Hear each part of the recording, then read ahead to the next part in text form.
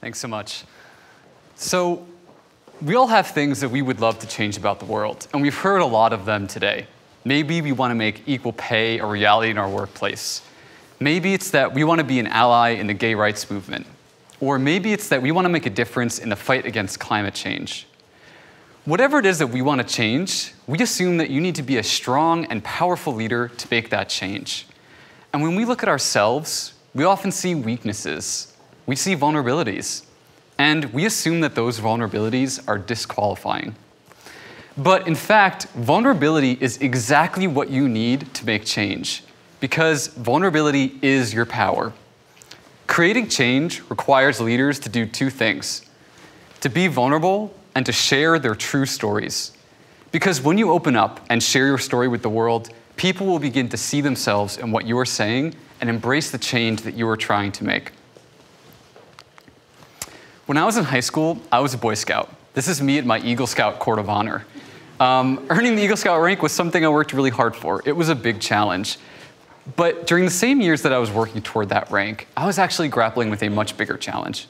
Because during these years, the Boy Scouts of America was having a national debate about whether to allow openly gay scouts and leaders into the organization.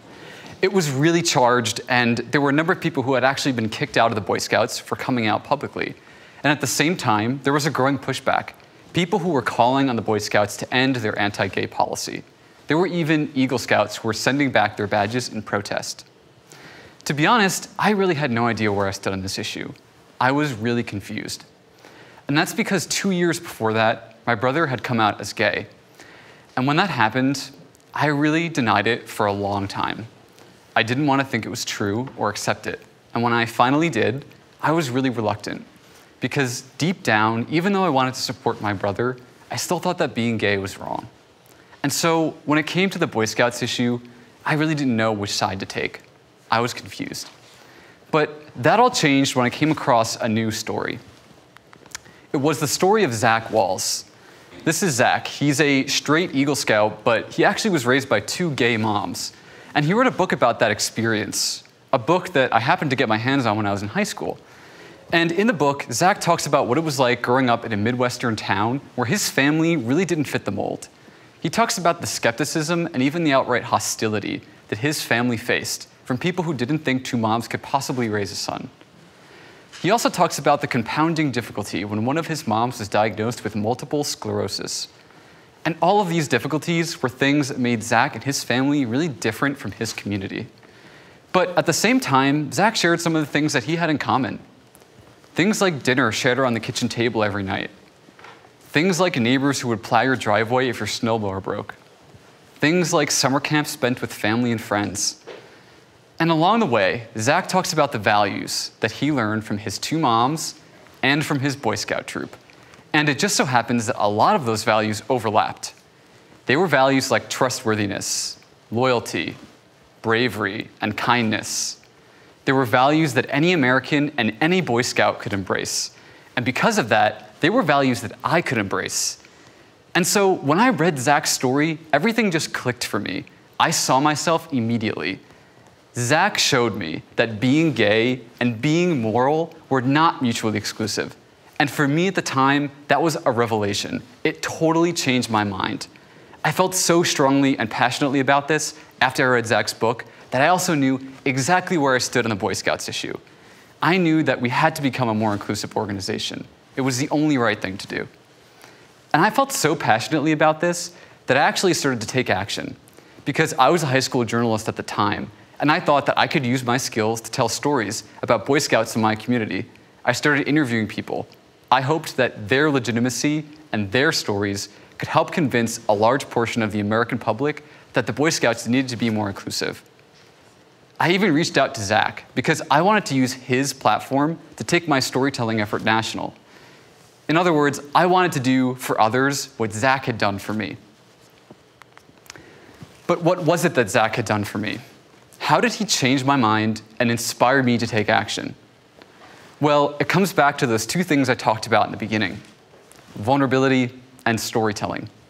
Because in his book, Zach doesn't present a perfect or polished version of himself. Even though he's smart and athletic and well-spoken, he also talks about the difficulties he faced, especially being in a closet of his own, because even though he wasn't gay, he had to hide the fact of his two moms from a lot of his community. And when he shared that, when he emotionally exposed himself in that way, I saw myself completely in his story. Because I was also an outwardly successful high school student who was hiding something deeper. And I was also someone who was trying to hide a gay family member from the rest of the world. This vulnerability is so powerful, and we can actually look into this on a scientific level. That's something that Paula Niedenthal at the University of Wisconsin-Madison has done. And her research shows that as humans, we are actually experts at detecting authenticity. We know exactly if someone's being real with us. And when it comes to leaders, we are pretty uncomfortable if leaders put on show or put on pretense.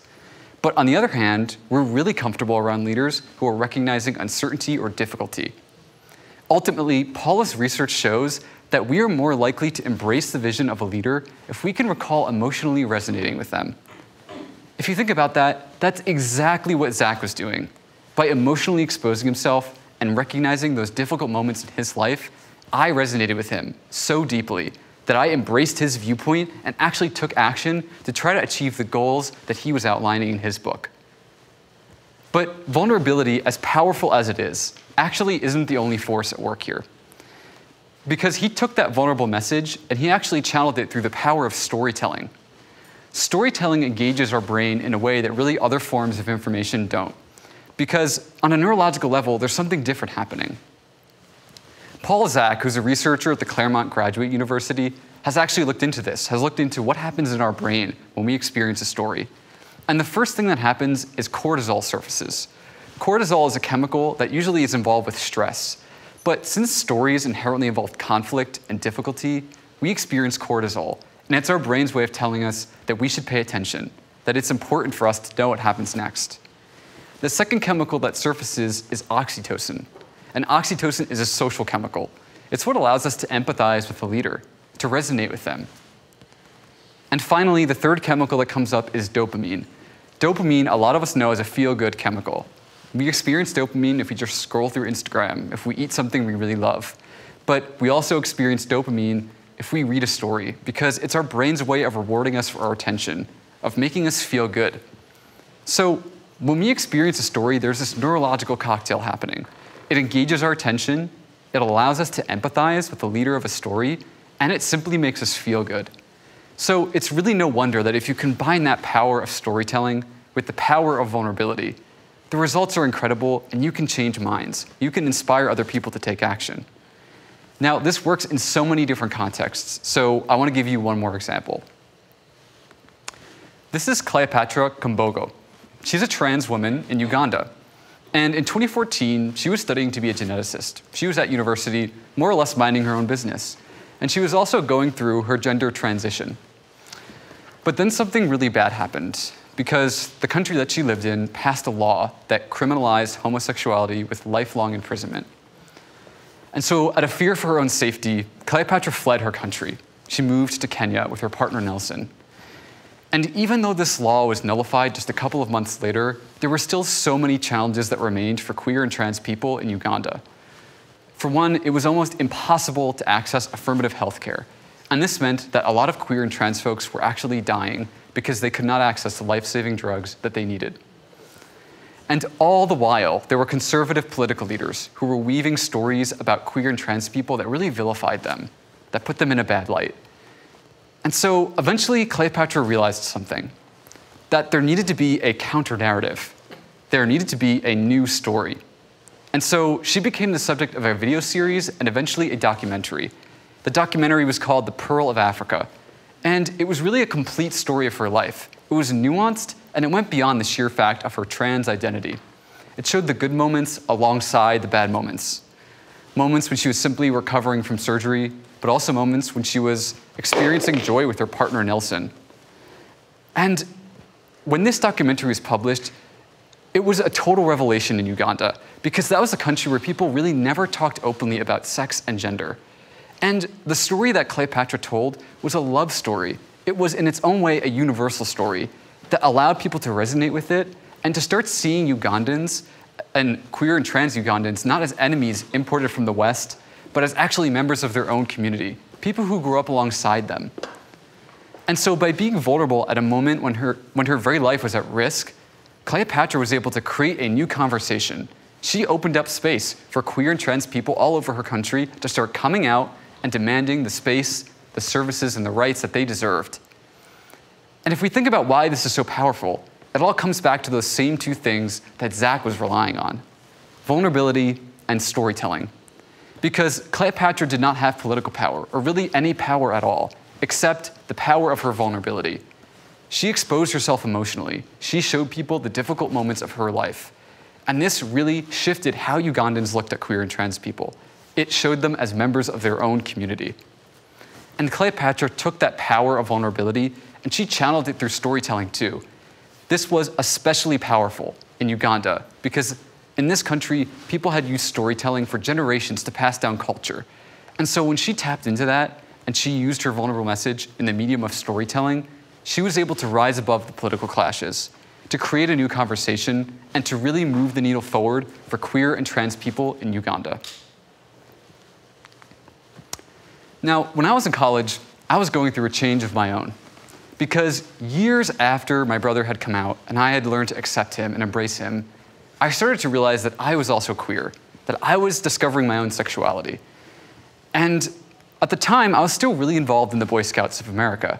By this point, I was a volunteer. I was doing some national projects, working with people from all over the country, and it was work that I really enjoyed. By this time, the Boy Scouts had ended their anti-gay policy, which meant that I could be out and I could still be involved in the Boy Scouts. But I wasn't. Because even though the policy allowed gay members, the culture really hadn't changed at all. And I felt that if I came out, I would jeopardize the community that I held so dear. I was really afraid that I would lose the friends that I valued so much. And so as the years went on, I came out in basically every other part of my life, but not the Boy Scouts. And eventually I decided that needed to change, that I needed to include them in my community too. And even years later, I didn't think the culture had changed enough. So I started to think to myself that I need to change the culture in some way. And I knew that any change I could make would rely on the power of vulnerability and storytelling. And so I decided to share my story. I decided to share my story about what it was like to be queer in the Boy Scouts of America. And I got together with 3 of my closest scouting friends. We published a series of personal essays. They went live on a national platform in the Huffington Post in 2017. And when we did this, no one had ever done something like this before. Even when the Boy Scouts were in the national spotlight debating their policy years ago, there was really no storytelling like this. These messages were really devoid of vulnerability, and it was very hard to get a sense of what people were actually experiencing. And so when we did this in such a big and vulnerable way, we really cracked open a silence in the Boy Scouts of America. And in the truest sense of the word, we started a national conversation. The day those stories went live, I was completely flooded with messages. I heard from people like Travis in Texas, like Justin in Massachusetts, like Kelsey in Arizona, people from all over the country who were all saying some variation of the same thing. Thank you so much for doing this, because you are making a difference, and we are proud of you. Those messages were so overwhelming for me. I felt so loved and supported. But at the same time, there was a message that was even more powerful. It was different. There were messages from other queer scouts, people who told me that they never thought it would be safe to come out in the Boy Scouts of America until they read my story. People who told me that they never felt seen in anyone else's story until they read ours. And people who confided in me truths about themselves that they had never shared with anyone else. And so by being vulnerable and opening ourselves up in this way, we truly shifted the culture in the Boy Scouts of America and opened up space for a whole new kind of conversation. This worked so well for the same 2 reasons that Zach and Cleopatra's story did. Because as a lifelong Boy Scout, I had built-in authenticity. I wasn't simply an outsider demanding change. I was someone who grew up in this organization, who people could trust and see themselves in. And I also didn't hide from the more difficult parts of my story. I shared the shame that I had staying in the closet all those years. I also shared the fear that I had about coming out. And by exposing myself in that way, I allowed people to resonate with me and to embrace the vision that I had for a more inclusive Boy Scouts. And finally, I channeled it through storytelling because I knew that it would engage attention, it would allow people to empathize with me, and ultimately make them feel good for having read my story. So it took me years, but I realized that I had the same power as Zach Walls, that I could change people's minds, inspire them to action, and to change the culture in this organization that I cared about so much. A little more than a year ago, I was at a National Boy Scout conference, and I was there to accept a Distinguished Service Award. The day before the award show, I stopped by the Rainbow Cafe. It was a space on campus for queer folks and allies. And when I was there, I picked up a small patch. It had a rainbow square knot on it. And I put that patch on my uniform right next to my Eagle Scout patch.